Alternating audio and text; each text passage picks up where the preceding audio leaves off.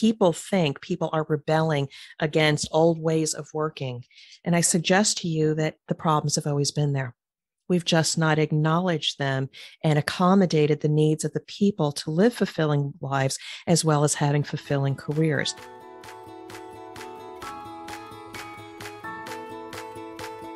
Welcome to You Belong in the C-Suite podcast. You are ambitious in life and in your career, but something is missing. You want to bring more of your passion to what you do. Because let's be honest, you pour a ton into your work, and it needs to mean more. I'm your host, Laura Eigel.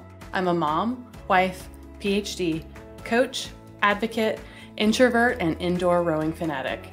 I'm passionate about living a life that's in line with my values. We'll give you the actionable tips and tools you need to lead with your values, make a difference, and have career success. The world needs more diversity and authenticity in the top jobs at organizations. Your leadership belongs there. You belong in the C-Suite.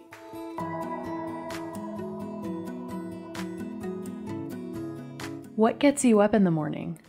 What drives your decisions? What do you stand for? No idea, not even sure where to start? I use my values to guide my life and career. It's the basis of how I've built boundaries for myself and stuck to them. Are you ready to dig into what matters to you? Go to thecatchgroup.com to download your free values worksheet. That's thecatchgroup.com to download your free values worksheet to get to your core values and take action on what matters most.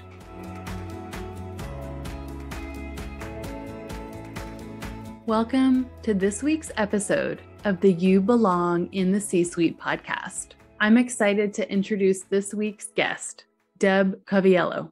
Deb is an advisor, author, podcast host, and founder of Illumination Partners, a consulting firm for CEOs navigating change. A trusted partner to C-suite leaders, Deb brings over 25 years of experience in strategy and quality and operational excellence roles, combined with her 20 years in the flavors and fragrance industry to support her clients as they work together to identify, assess, and solve the issues that are preventing their business growth.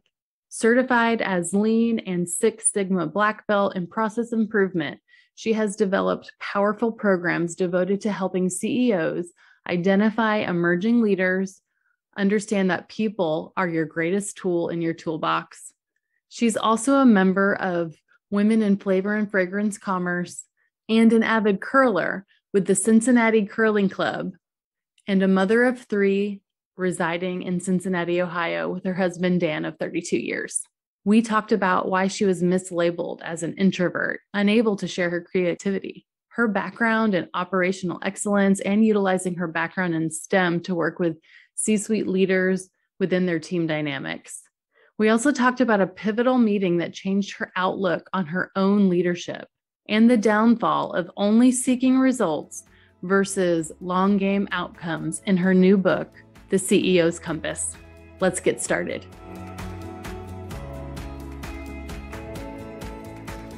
Well, welcome to the You Belong in the C-Suite podcast. I'm really excited to have you, Deb. All right, Laura, I am excited as well. I sincerely appreciate the opportunity to have a conversation and share our insights and the opportunities we have to really make a difference. Yeah, thank you so much for joining us. And I just cannot wait to dig into our conversation. But before we do, can you tell us your story? Oh, there are so many stories to share, but if I could distill it down, I am a creative and a problem solver. You know, from a very young age, family could not keep me quiet. I wanted to talk. I wanted to express anything and everything that was on my mind.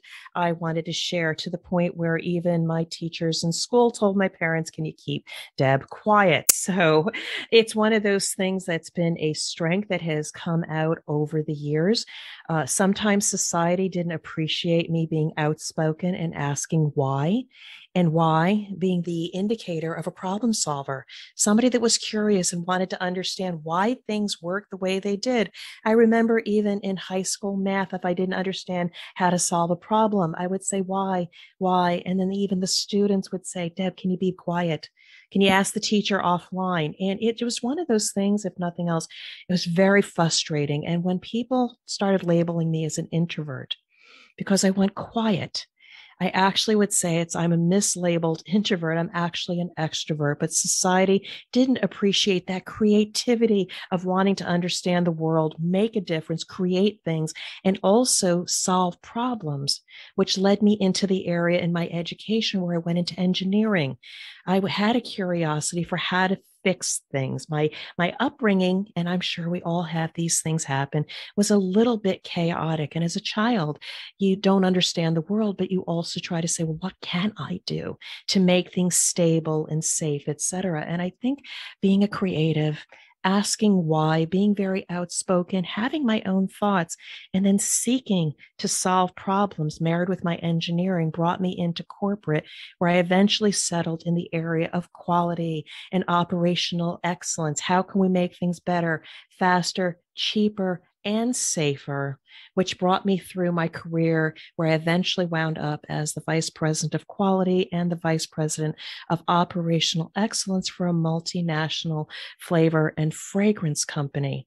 And while I've been in so many industries, from electronics to datacom to the chemical industry, I can be in very many different areas because it's that problem solving, that ability to communicate and be able to now see and listen and see the talents of the people. I eventually then evolved a lot of insights about what does it take to be successful as a C-suite leader or an aspiring one. Because so many of us develop our technical skills, we have our stories, and then sometimes we get stuck. And it's because I've seen both myself and others get stuck. I realize the greatest gift that I can do is help evolve the leadership insights to get people to fulfill their greatest potential. And so that's a long story trying to distill it into 3 to 5 minutes, but that's a little bit who I am, a creative problem solver that wants to elevate businesses and the capability of people. I love that so much. And I really resonated with this idea of you being mislabeled as an introvert. That's really interesting that basically you listened to people and you said, okay, well, you don't want to hear me ask why, so I'm just not going to ask. And there's so many things you can learn from that. If you've personally felt that, that is a place where we start losing our confidence because what we say or how we said it may not have mattered or met with dissension. And really, we need to celebrate those people to simply have the courage to express their thoughts. And maybe simply we need to evolve how we communicate our message for better influence. Or sometimes we need to decide if we're in the right environment that appreciates what we have to say. Those are really, really hard for leaders that are high performers to come to that realization. And if they don't take that time, they lose their confidence and they shrink and they are left wondering, what could I have been? Oh, that's so powerful. And I am an extrovert, or sorry, I am an introvert, not extrovert. I am an introvert, and sometimes it's really the power of the question, right? That's my superpower, is saying, I might not know the answer right now because I need to process it, but I do have a question for you. So I understand this need of the why behind something, just to understand, how does that work? How can we make it better? And so that's really an interesting thing. And you know what? Being that I think differently, I don't like being put in a box. I don't like being profiled. I think we need to transcend those different superpowers of being an introvert as well as being an extrovert. And I think we can be both. An introvert has the power and wisdom of being able to listen to the chaos. What's the problem in front of us? Why are people arguing? Why are teams not connecting really well? And we have the wisdom and patience to step back and listen to all of the data and information. And then, as you say, process, which we label as the introvert, but it's the superpower of being able to come forth and reframe what we heard into something that level sets and resonates with everybody. And then you become powerful because you had the courage to come forward and say, this is what I think the problem is. Does everybody agree? And then immediately you are wise. You've moved the team from being in a place of chaos to maybe being able to move forward. So asking questions and listening is actually what leaders need to do. And sometimes the extroverts miss this. So interesting. And so you talked a bit about, your extensive background as an engineer and in STEM and trying to figure out the why. You're a problem solver. And I love that you've now transitioned that into, now in teams. Can you tell me a little bit more, a little bit deeper on how you transitioned that skill in engineering to now working in insights and uncovering those in terms of team dynamics and C-suite leaders? So you can't take the STEM professional out of me. I am always going to be problem solving. I still do that. When C-suite leaders are attracted to the work that I'm doing, they are usually at a place of crisis or chaos, or if not, they're at a place pre-chaos because something in their environment is changing. So I am usually brought in for my technical expertise. Hey, Deb, we don't have a good foundation in root cause analysis. We keep fixing the same problems over and over again. Can you teach us the basic skills and build that capability? Or Deb, can you bring us in? Our customers now require us to have this quality certification. Help us. We don't even know where to start. That's where my technical skills come in. And I will partner with the leaders to do that with them because I can certainly do the work, but then I also try to elevate the people and teach them how so they don't need me anymore. And that is the drop-in CEO brand. But what I have learned, in addition to using my technical skills, and I learned this in my last role, was my region in operations was not performing well. And I had been the leader that I'm not today, the firefighter, the person that went in to try to do the problem solving. And not only was I burning myself out, I was burning the team. And I realized that I needed to do some personal work and discover who was I as a leader, why do I lead, and how was I going to lead differently? And I realized I had smart people around me, and my role was to understand their strength and elevate them. And if they had any barriers to perform, whether it was in confidence or articulating messages, I had skills in that. And my role was to remove those barriers and help them be confident communicators and influential people. That ultimately elevated the performance of my region from being in last place, number 4, to second place in about 18 months because I did the greater work of elevating the performance of the people in the organization. And that's a lot about the book that I wrote, The CEO's Compass.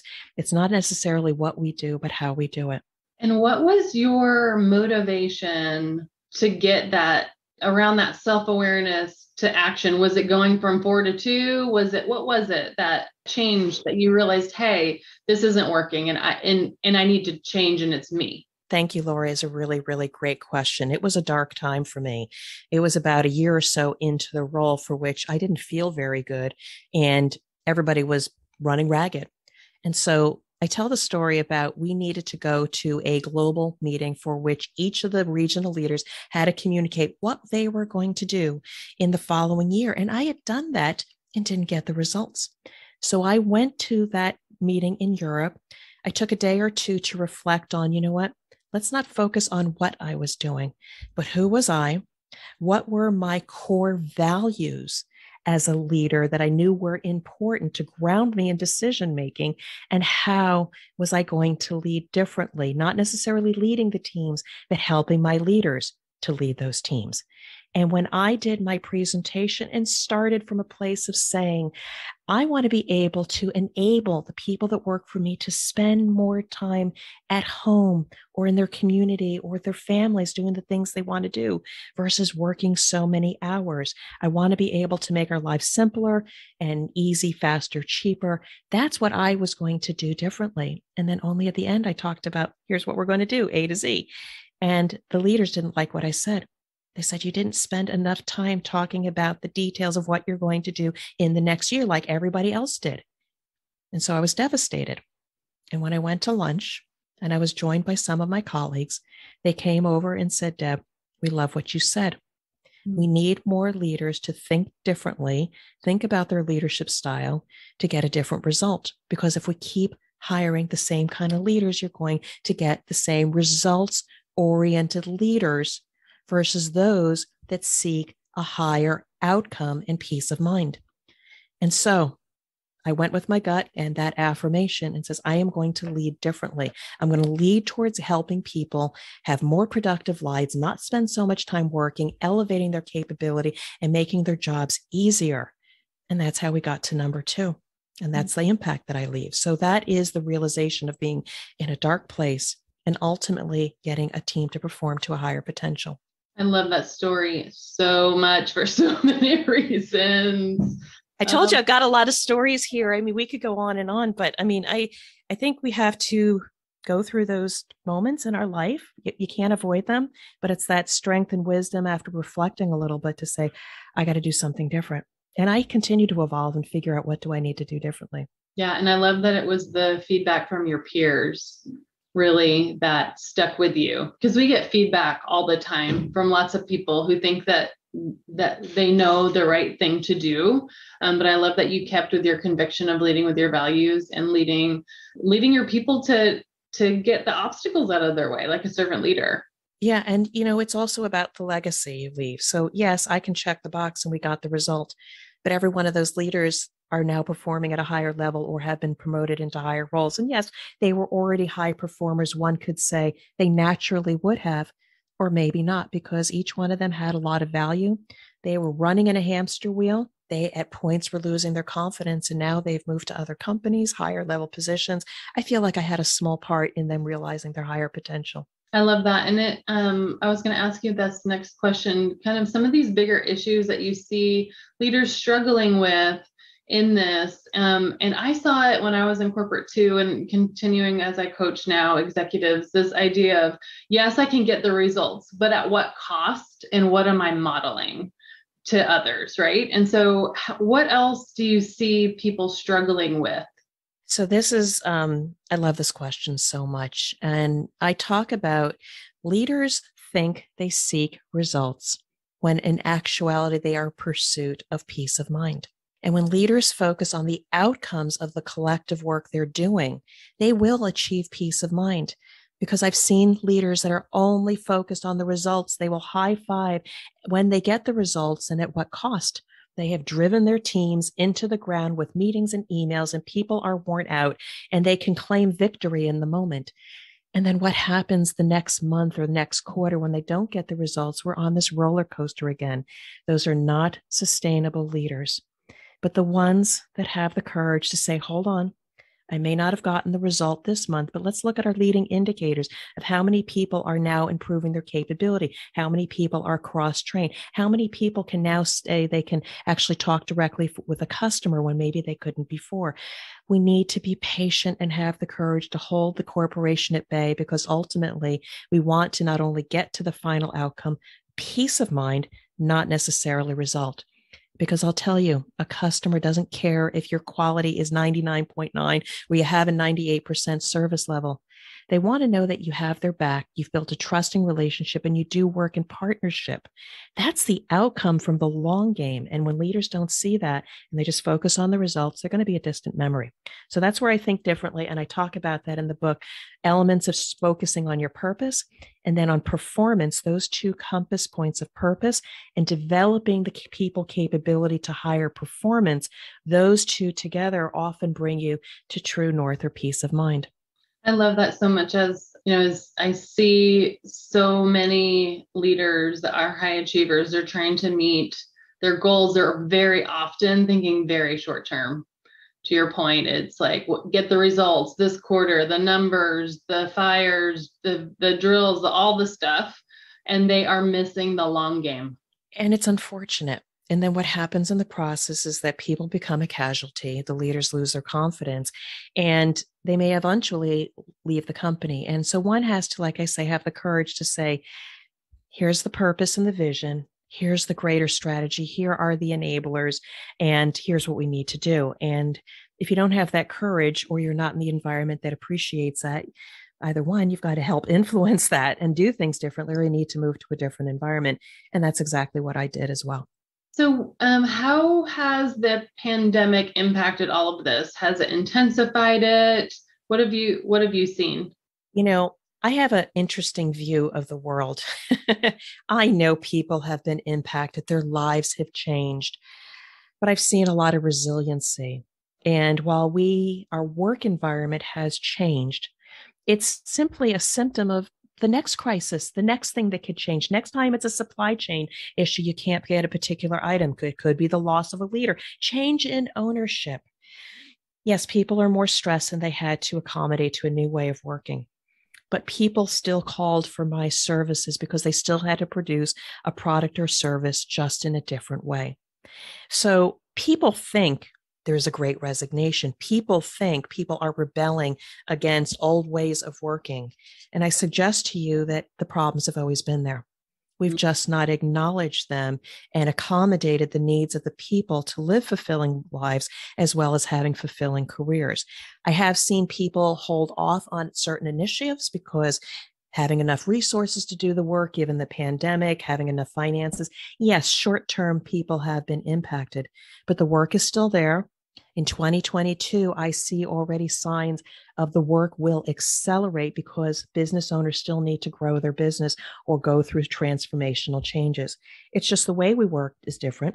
And I think leaders need to be highly attuned to ways of working, team performance, which is a constant despite the changes in the environment. Because at the end of the day, regardless of the crisis, the pandemic, change in leadership, people still run the companies, and we have to focus on what we can control. And that's our capability and ability to respond to the changes.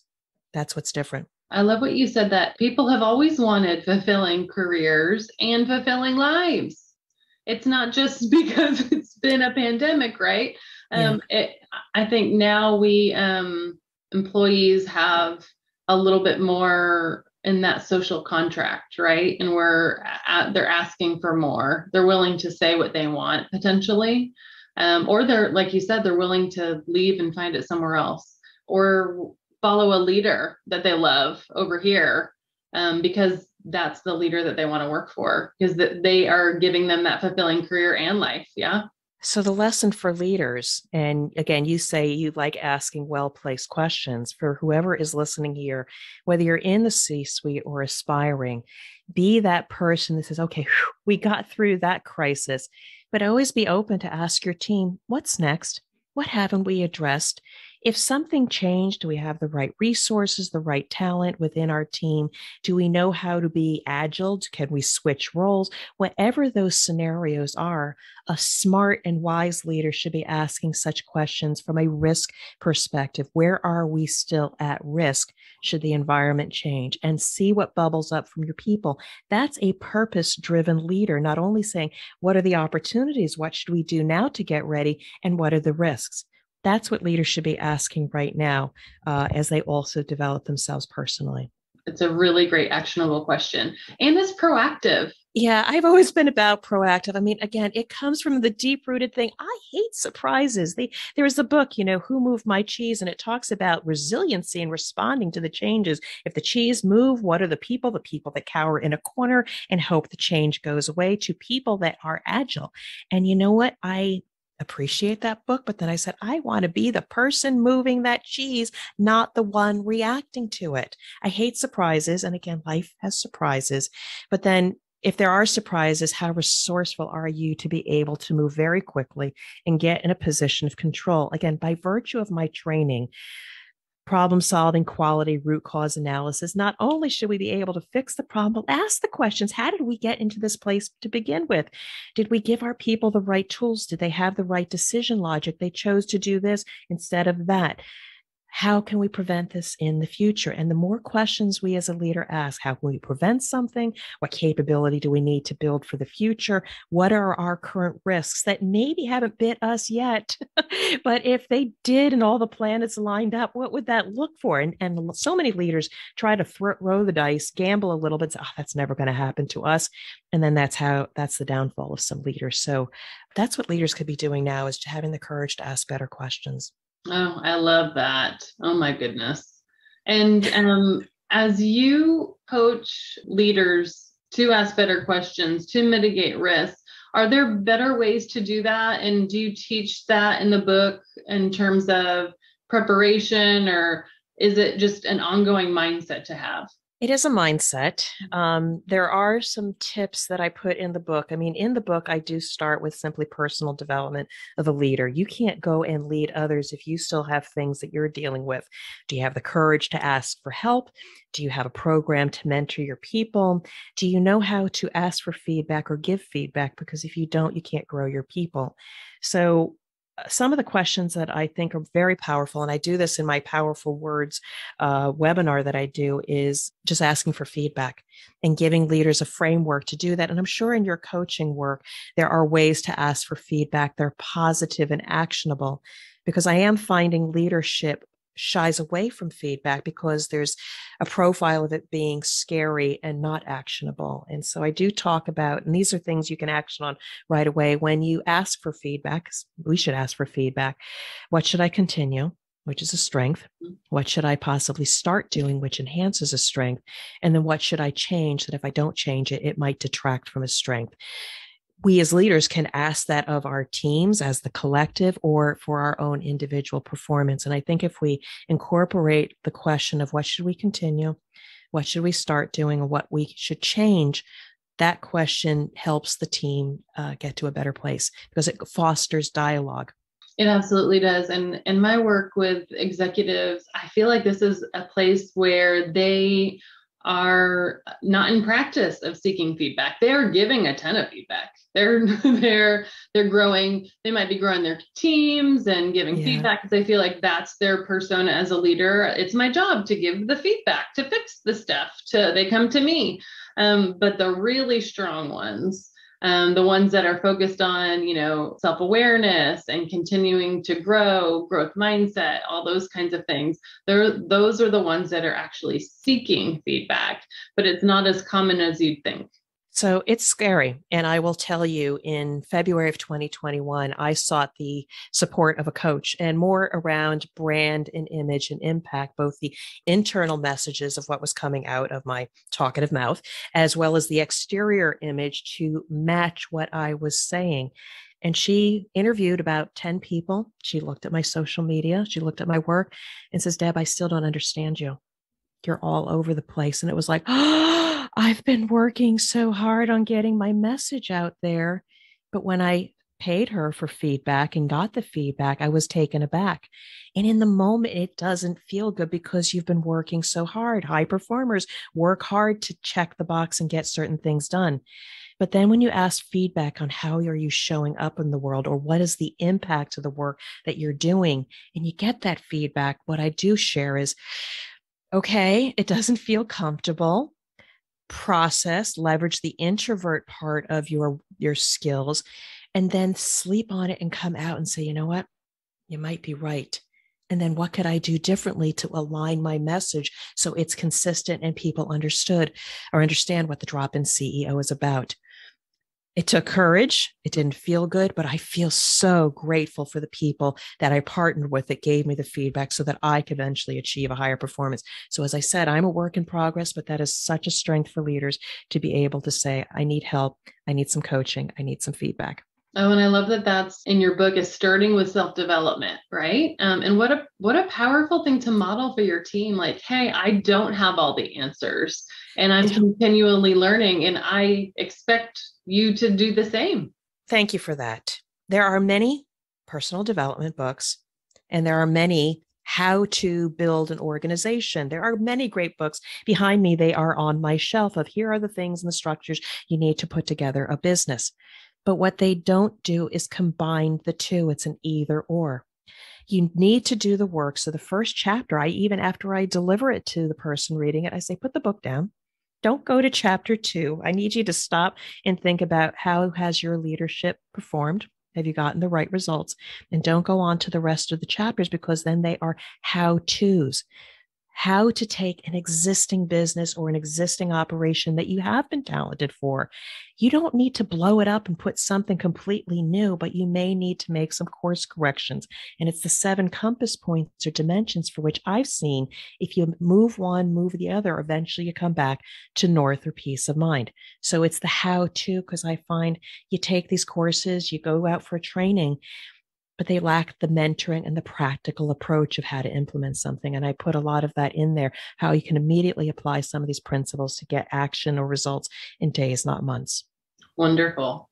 Well, tell me more about how to connect with you and work with you. I know your website is dropinceo.com. What can we find there? dropinceo.com, dropinceo.com. That is my brand. That is the website. And when you arrive there, you get to learn a little bit about myself. You will also get access to the book, The CEO's Compass, Your Guide to Get Back on Track. You get the Drop In CEO podcast, where I've had the good fortune of interviewing amazing industry leaders to bring forth their insights and inspiration to you. And I write on a weekly basis. I've got my blog post. I share my best insights to help elevate your performance. So thank you to everybody for reaching out via my website. And if you do want to have a conversation, you can contact me there as well. That's so great that it's all in one place. Well, I really appreciate getting to know you and our really great conversation today. Just thank you so much for the insight that you've given our audience. And thank you so much for your time, Deb. All right, Laura, thank you so much. It's been a pleasure.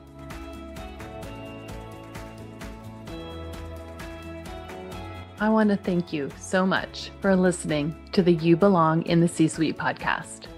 If you are enjoying this content, please remember to rate and review on Apple Podcasts. By leaving a review, you are helping others find this content. We will be featuring 5-star reviews on air in upcoming episodes. Editing and support for the podcast is done by S&E Podcast Management. To get more tips and tools to help you live a life guided by your values, go to thecatchgroup.com. Keep your boundaries and take care.